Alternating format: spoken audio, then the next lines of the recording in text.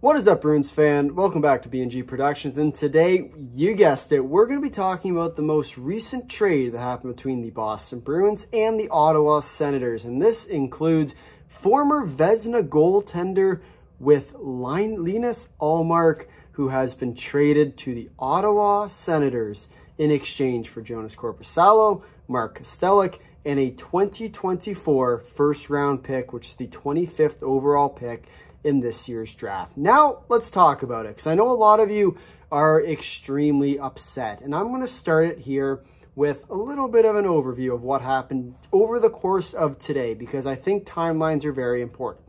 First, Brandon Bussi, goaltender, AHL, looking to be a sort of that backup role to Sweeney, was signed to a league minimum deal, two-way deal. Great, awesome. You get a goaltender that looks like finally we have the pieces in place for an Ullmark trade, right? Where you have the backup signed, you're gonna sign Swayman, everything is perfect. And then all of a sudden rumors start coming out. 7 o'clock, 7:30, Twitter's going crazy because Ullmark has been traded. Friedman reports, I think 7:45, 7:50 was everybody saying this deal isn't going to be good.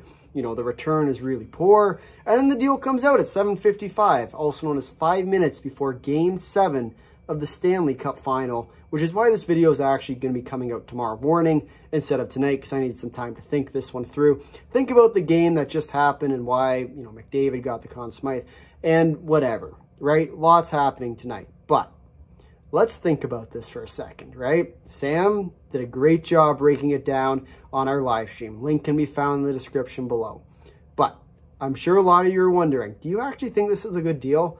And yes, I do. Yes, I do. I am willing to put myself out there and say, I believe that this is a good deal on one singular condition. Just one. That you actually go out and get someone in free agency. This whole move was designed to free up some cap space, fix your goaltending, basically replenish what you're losing at a cheaper cost, and you make room for the future. You have a first-round draft pick. Are you going to trade it? Are you going to use it? Time will tell there. I think that there is a potential that I don't think a lot of Bruins fans have realized yet, but there is a potential for the Bruins to say, you know what, we're just going to trade this pick at the draft. Not a lot of people are thinking that, but they could just, in theory, just trade this pick at the draft to a team that wants a player. We had a full breakdown of all the players that could be picked at spot 25. We'll link that down in the description below as well. We talked about the Ullmark trades a couple weeks ago. Very similar deal, except instead of Korpisalo, it was Chychrun. So, you get the defender instead of the goaltender. But this way, you get both, when you think about it. You get a tandem going again, right? You get Swayman, and you're going to get retained salary with Korpisalo. He'll be around $3 million, right? $3 million, 3-year deal as a backup goaltender who really is a solid 1B. I don't know. I think it's worth it personally. You give the ability for Swayman to take some rest days, so you're not overusing them. Think of a guy like Hellebuck in Winnipeg, where when the playoffs come around, he's an absolute sieve because he's been playing way too many games. So I leave that with you. Let's just think. Let's pause for a second, because I saw the comments. I read every comment on that live stream, and I will respond to them after. And I will respond to every comment on this video as well. But I will ask you guys this. Just reflect for a second. Take a deep breath. Think this one through. Are you really upset with getting the first-round pick that was supposed to be Ullmark's par value, right? Are you upset with getting the backup goaltender who is really solid? You could be a starter. He just has to find some consistency. And what better spot to do that than in Boston? And, you get a prospect who's a big, bulky dude that could probably run some guys over that we all seem to love here. So I'm just saying, take a deep breath. Now let's take a look at what sort of the contracts look like. We'll pull up the mock trade graphic, or not the mock trade anymore, I guess, the actual trade. But the truth is here, look, Linus Ullmark goes to the Ottawa Senators. They get their goalie, great. Does that mean he's going to re-sign? No. Does that mean Linus Ullmark could be coming back to Boston? Yes. But does that mean he's going to re-sign in Ottawa? No. And that's the problem with this deal, is that it's too early to be making this deal. And unfortunately for the Bruins, they're looking at that 25th overall pick and they want someone at that slot, or they want to trade it. That becomes the issue. For the Bruins, they get back a goaltender, they get back a pick, and they get back a prospect who can run guys over. To put it nicely, you know, that's what they get. $3 million instead of $5 million, right? You get $2 million less for the cap, for a backup goaltender, to play a very similar role to what Ullmark would be playing this coming year. Because to be honest, they weren't going to run the tandem, and I just don't see a world where Ullmark was going to even, he might have considered coming back, but it would have been a tough sell, especially with all the rumors going on around him. You got to take that into consideration too, right? Whether you trade him this year, you get some draft capital, and who knows? I am not convinced the Bruins are going to pick this draft. You know, they have the opportunity to draft, but I think that when you think about it from a broad perspective, if they are a contending team this year, it makes a ton of sense if you're Don Sweeney and the Bruins to trade this pick and say, you know what, we're going to use this pick on a team that's looking at this slot. You know, maybe you get a guy like Adam Jiricek. He might fall through down to 25. He's been injured all year. Hard to say what his value actually is at this point, right? That might be the move that you do. You send it back to another team. Remember, this is the original Boston pick from the Bertuzzi trade way back in the day. But the truth is, this might just be the pick that Boston trades yet again at the draft when they see players that have a lot of value that just haven't quite had the eyes on them at this point. Could be an interesting move to pick up.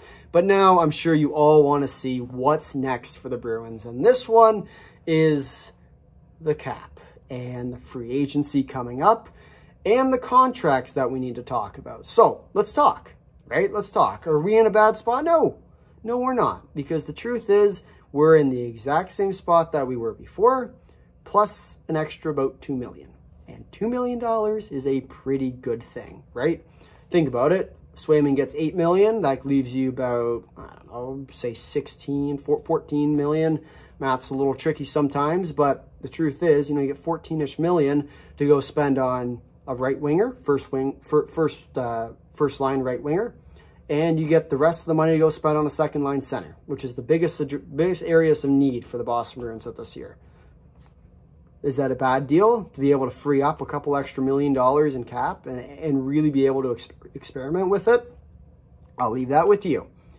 Let me know in the comments what you guys think. Obviously, I'm taking this from an optimist perspective. I think that when we go to free agency, when the Bruins go to free agency, they're going to have a field day this year because they finally have cap to spend.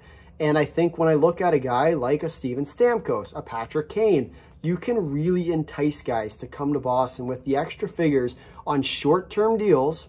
Very important. I got a lot of flack for this because I didn't mention this in our free agent video, which I'll also link down in the description.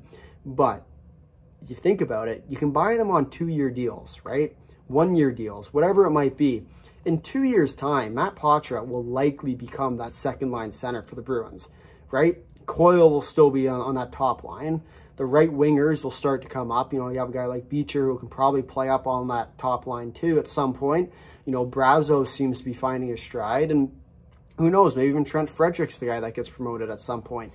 This is what you have to think about for the Bruins, is short-term rentals, key guys that can help the team now for a win-now environment, but aren't going to handcuff you from years to come. This Korpisalo deal certainly doesn't. $3 million by 3 years as a backup goaltender who will likely play a sort of a more or less a 70-30 split. I could see a 60-42 with Swayman.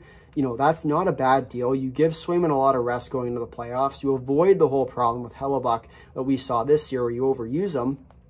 It might be an interesting move for the Bruins, and I really do like this deal. I know a lot of people were very against it, but you got to remember, this isn't over yet. This move was to free up cap. You free up the $5 million cap from Ullmark. You take Korpisalo at a discount. You get these 2 goaltenders, with Korpisalo being a starting goaltender. If he can find his groove at the right time, sure, that's an if. That's a big if. But you can find an if. Eventually, it'll turn into a when. So, in my eyes, this is a great deal. I love this deal. Now it just turns to Don Sweeney. What's the move in free agency that's really going to set them apart this year? I'd love to know your thoughts. We made a video on it already, so I'm not going to go too far in. But the 2 guys I'm looking at that I think could probably fill in about $12 million-ish is Stamkos and Kane. I'll leave that with you. Thank you all for watching. If you'd like to drop a like, if you really liked it, you're subscribing, tell all your friends and comment down below your thoughts on the trade. Until next time, see you.